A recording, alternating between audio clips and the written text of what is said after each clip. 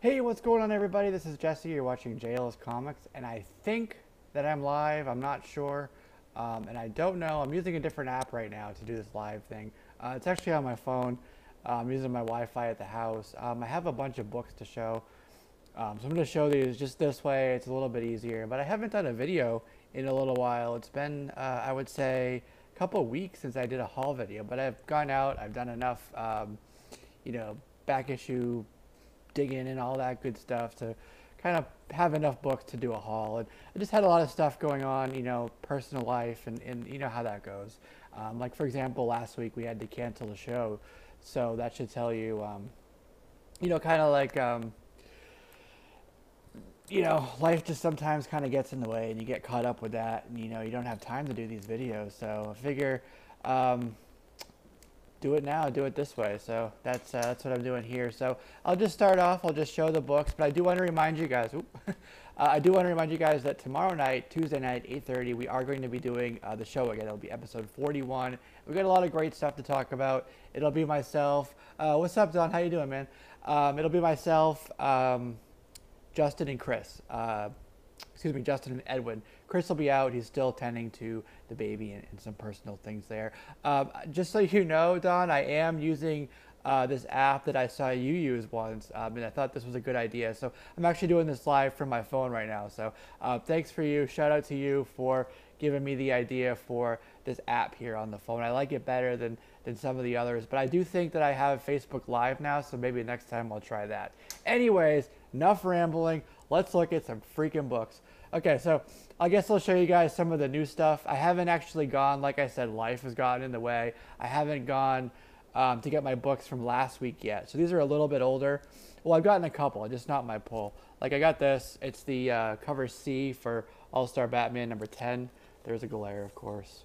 It's this one. It's the first appearance of Princess Vic, I think her first name is. I just thought that was a really pretty badass cover. So I had to get that one, right? Cool. I got this black and white. It's Regression number 1. It's the Spawn variant. Really cool with the eyes there, right? What's up, Chris? Yeah, I'm just showing some books, Figure I'd kind of whet my appetite back. It's been a little bit of time since I actually did a haul video or a live video. So I figured this was a good way to kind of get back to it. I want to just kind of get back in my groove of things, you know what I mean? So I figured this would start that up. Okay, so this, I think I might have shown this, or I talked about it. It's Secret Empire. And as soon as I saw it had X-23 on the cover. Damn, that glare, man. I even have the shades down. Anyways, this is through Unknown Comics. And this is Dale Keown cover. What's up, man? As soon as I saw this, I just said, I gotta get it. Can't go wrong with X-23, in my opinion. All right, so I don't normally, well, maybe I do. I'm not going to say that because that's a lie. But I did get the Spawn Director's Cut number 1. Sucker for these. I like Spawn. This is the cover B, and it's a really great Clayton Crane cover. Really, really cool. I did not get the third one, the cover A, but, I figured 2 is enough, especially at the $4.99 price. And then I got this one, which is the ultimate Spider-Man homage. And I think you guys, yeah, exactly, she really is. I think you guys have probably heard this, but he did write McFarlane after Bagley, Mark Bagley. So the interesting thing with it, if you haven't heard it, is actually Bagley did the interiors on the first issue. It was actually Joe Quesada who did the cover for the Ultimate Spider-Man issue 1. So he tried to give his props there, and there's FCO Placencia, I think it is. He tried to give the props, but he gave it to Bagley instead of Quesada. So interesting little tidbit there. This book, Medicine, pretty cool concept. I haven't read it yet. This is the cover C. It's called like the surgery variant or something. Anyways, the concept behind this is kind of pretty cool. These people are kind of forced to like help out with some of the villains. You can see this guy here, sort of like a evil version of Night Nurse, I guess you could say. Again, I haven't read it yet, so I'm not sure exactly my take on it, but there's that book. Okay, so these should be shown side by side. I haven't shown these on camera, although everybody's seen them. So there you go. These is Batman 21 and 22, the lenticulars. But I did get this book, which is another Batman 22, and it is, if you notice, different price. It's a newsstand variant. So on the newsstands, well, that's a bad example because this one's a little bit more because of the cover. But normally, obviously, there's a $2.99. So the lenticulars, I mean the newsstands are usually $3.99. Well, they add a dollar to the price. Let's just say that. So like the $2.99 would be the $4.99, and then the other way to tell is on the barcode. It usually says direct sales. Let's see if I can show you. Direct sales right there. See it? Okay. And on this one, the space is blank. So that's where it would be. So that's two ways to tell if it's a newsstand. And it may say in the indicia as well. I didn't check. No, it doesn't. They call it the 3D motion cover. Lenticular printing. So if you want to get overly specific on it. Okay, can't go wrong with Frank Cho. So there you go. There's some Cho on the Bat Horse. The Bat Equine. Spider-Gwen. I love me some Spider-Gwen, so I always get the Spider-Gwen, and I just wanted to say Spider-Gwen multiple times, so that's my excuse. All right, there we go. You guys have seen these, so I'm cruising through these. Jay, I know you like this. I wanted the other cover, actually, for this one, but they were sold out. The one with Jonathan on the cover, looking really badass. But this cover is still pretty cool, so this is actually one of my favorite books for... What's up, Alex? How you doing, man? This is one of my favorite books through Rebirth right now, or DC, I should say. I really like that story. Speaking of stories I really like is Paper Girls, number 14, Brian K. Vaughan.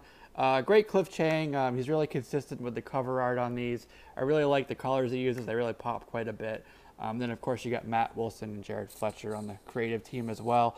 Really great. I think it was actually said, it might have been Chris who said it. Excuse me, it might have been Dark Avenger C86 who said it.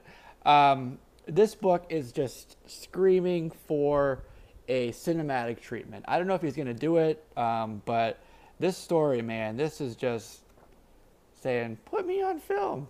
I'm telling you, man. It's a good story. If you haven't checked it out, it's a good story.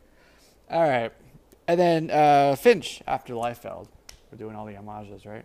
This is Youngblood, of course. He says no.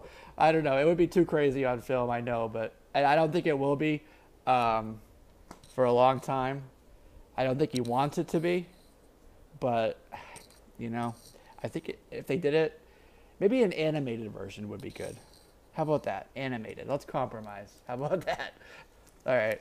So that's kind of all the new books I got. I know there was a bunch that I missed because I didn't get my regular pull list. That's just stuff that I've kind of gotten randomly. So I found this for $1. It's Action Comics $5.95. I gotta get a backing board for it. It's the first Silver Banshee.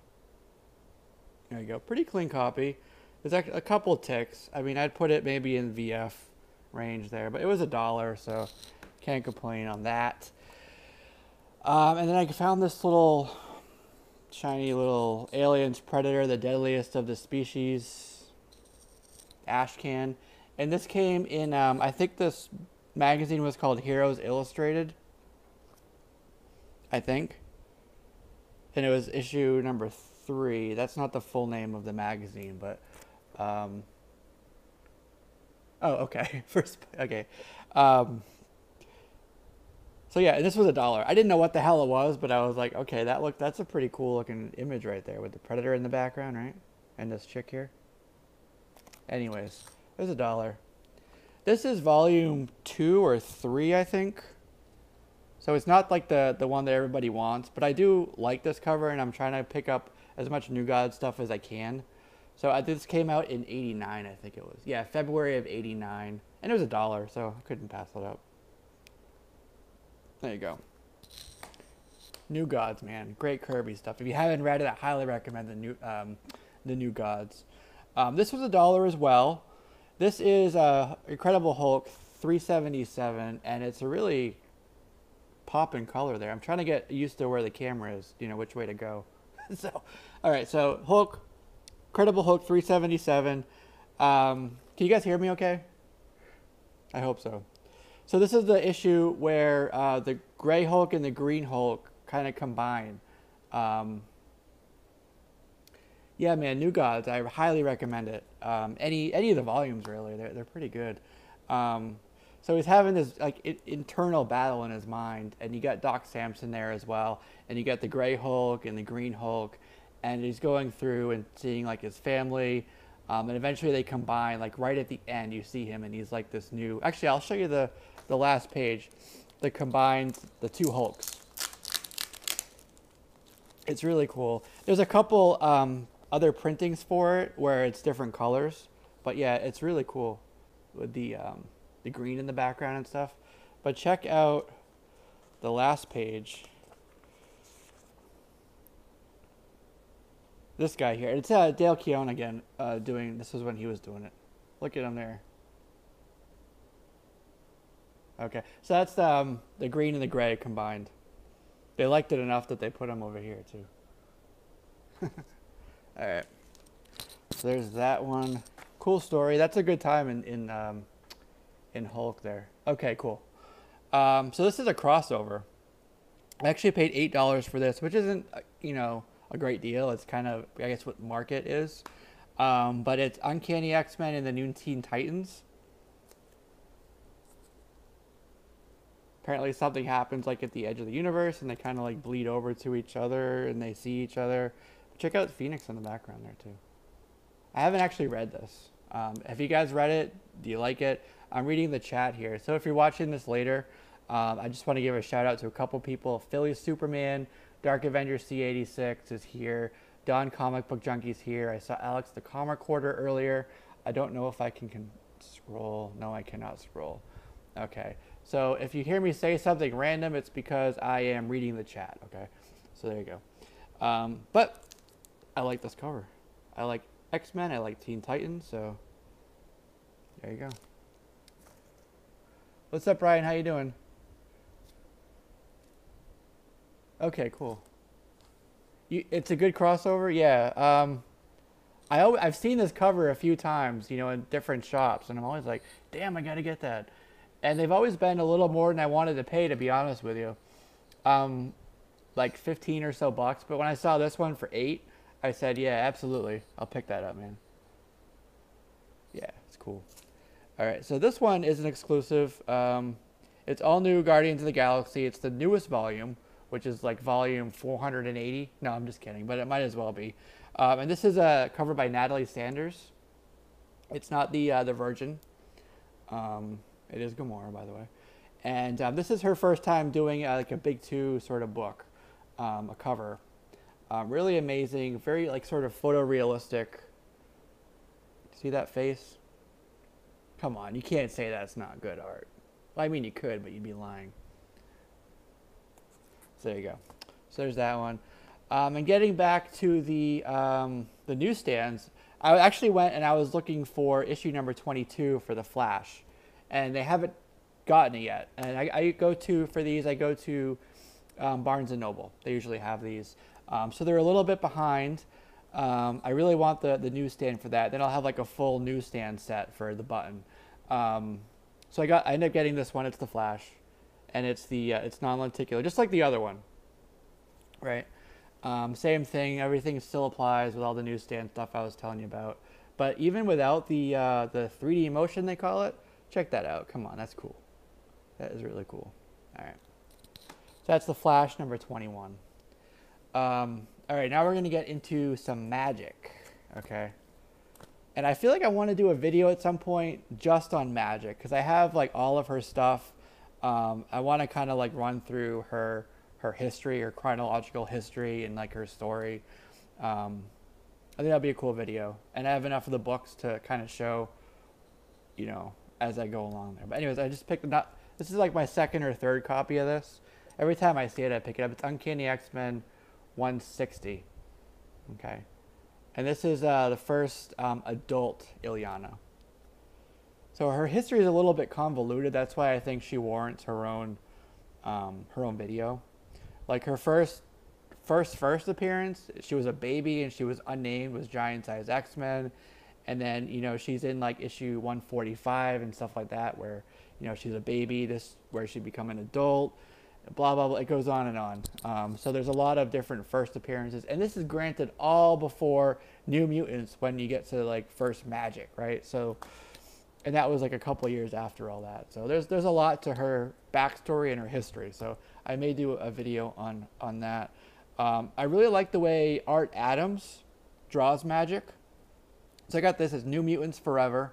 This is a mini-series. Really good story, but this is issue 4 of 5.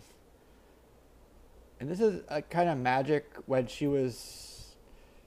It's different than where she is now with the black. See how she's there? With the black and the midriff showing and the parts of her thighs showing.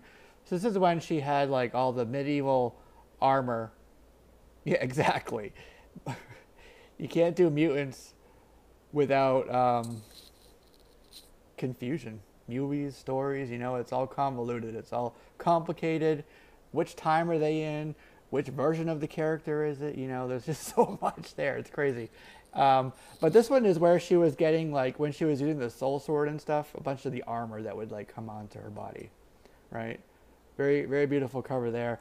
And then another Art Adams. This is a 1 in 10. It's a connecting cover for Original Sin. And this was I think it was, somebody told me in the chat, there was a few volumes to this, or not volumes, a few issues to it, and then one annual. And Art Adams did a connecting set for all of these. But I think I'm just going to, I have like the regular covers, so I think I'm just going to stick with this one. Really, I just wanted it because, you know, Magik. Okay. And while we're talking about Magik, I think I saw Comically Flawed. What's up, brother? How you doing? And Trinity as well. What's going on, man? While we're talking about Art Adams and while we're talking about Magik, I got to show you this. I got this in the mail. I've been looking for this for a while. I absolutely love this cover. As soon as I saw it, I freaking fell in love with it. So, I mean, I had to get it as soon as I saw it for the right price. Okay, this is New Mutants. This is issue number 25. It's a variant. And again, Art Adams. Just soak it in. Soak it in. It's beautiful. It's a great cover. If you like Magik, you got to have this cover. So really, in terms of like her variants, I think I only need 2 more. And I'll have like everything Magik. So, stoked she's going to be in the movie too. You know? That'll be great. It better be great, Anya. So I found this for $8. I think it's a pretty good price. Brandon Choi, 1 in 25 for Batman number 4. This is the new 52 Batman. So I have a really good run. Oh, damn it. There we go. I have a really good run of the 1 in 25 ratio covers for Batman. I think that it might have stopped at issue 5 when they went to like the combo pack stuff. But I do have like issue 1 through 4, the 1 in 25s. Really like these covers. Amazing story too. And we're talking about convoluted and a little bit of confusing with the history. Batman is not innocent of that as well. Like even with this, like there's a big debate about exactly which issue is like the first Court of Owls, you know, because you got the first mention, then you have Talon, and you have the Court of Owls themselves, and it's like, is it 2, is it 3, is it 4, 5? I don't know. It's convoluted. All right. I love Gwenpool. I think she's a cool character. I know she's a variant, sort of. Yes, I do, Adam. Yes, I do, Comically Flawed. I sure do. So this is a local artist who did this cover. I really like his line art. He did that, I don't know what type of work that is, like what, you know, Copics or whatever it is, you know, marker, I don't know. But I really liked it. He had a bunch at his table, and I got this on Free Comic Book Day. His name is Silverback. That's what he goes by. You can see his signature there. Excuse me, there. And, like, he gave me his business card. It looks like a credit card. I don't know. It's cool. I'll add it to my commission pile. I found this for cover price. This is Redneck, issue number 1. Issue 2 comes out tomorrow, actually. But this is like the silver See that on the bottom? There's a silver and a gold, like the gold foil down here. So there you go. Cool cover. Neat story too. Definitely gonna check out issue number 2 and see where it's going. So I do like that story. And then another local artist, and I think I showed this on the live show. His name is Greg Kirkpatrick, and he's really a talented artist. This is I have a couple pieces of his now, but he drew me an X-23. Really great cover. This is on All New Wolverine, issue number 1. This is a blank cover, obviously. He did this. I forget which con it was, but it just happened. And see, there's his Greg Kirkpatrick. There you go. Yeah, I got it for cover price, man.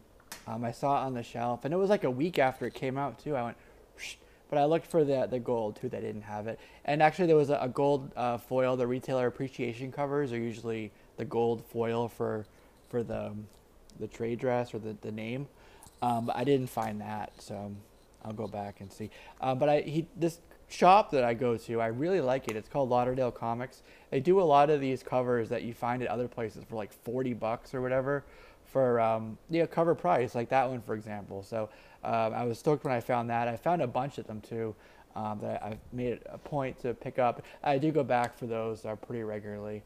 And I got this for free. I'll add it to the pile. I got plenty. Hey, does anybody want a free Superman? Number 500? Is it 500? I don't even know.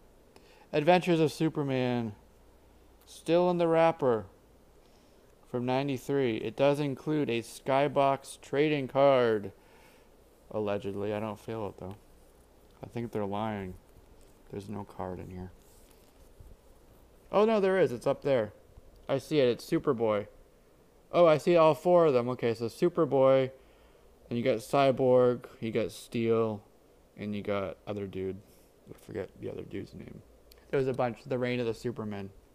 There's a card in there. Okay. Anyways, okay, so that's the books I got. Hopefully I'm going to get my new books. Hopefully I can go Wednesday and do a new video there. But join us tomorrow. It starts at 8:30 on this channel right here. We are going to do episode 41 for Comic Conversation. We got a lot to talk about. The big thing for me, I mean, there's a lot of like recent news, but the big thing that I want to kind of talk about, I'll take it. All right, man, it's yours. Is Rich Buckler, who passed away. Very prolific, iconic artist. Worked for both Marvel and DC. He he created Deathlock. He worked, it was Tales to Astonish number 25. He worked on Legion of Superheroes. He worked on Superman versus Shazam. He did Black Panther when he was on Jungle Action. He's the one, it was on Tales to Astonish 25, and I don't want to talk too much because we're going to talk about it tomorrow, but he's the one who hired George Perez. George Perez worked on that book. That was his first like sort of professional work with Rich Buckler. So you can thank him for giving us George Perez and all the work, of course, that he did with Fantastic Four and everything else. But I don't want to tell you too much right now because we're going to talk about that tomorrow. Thanks for joining me, guys. I hope this was fun. Hope this was a little bit of a different format than the way I normally do it. I really appreciate everybody stopping by with your comments. I did see a couple thumbs there, so I do appreciate that as well. But this is Jesse here, JLS Comics. This has been another comic book haul. See you guys later.